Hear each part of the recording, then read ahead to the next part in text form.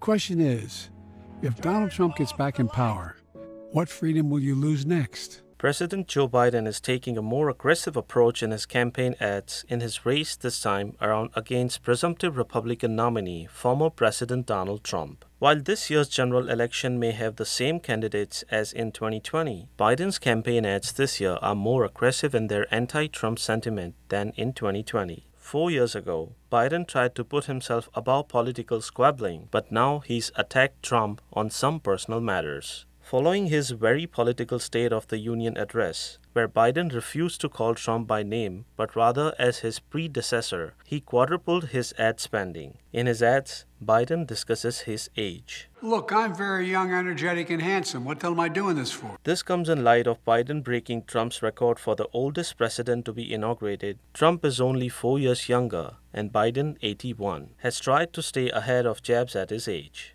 Following the Arizona Supreme Court's ruling on abortion that essentially outlawed the procedure in the swing state, Biden launched an ad blitz across the state. In the ads, he pointed to Trump taking credit for being the reason Roe v. Wade was overturned in 2022.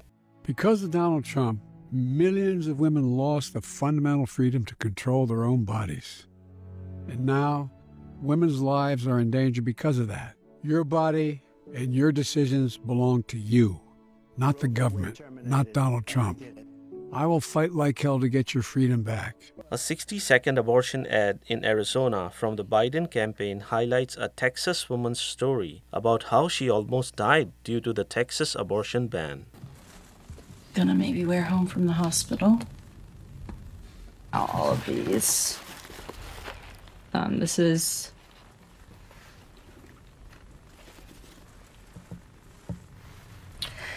the blanket that she was in.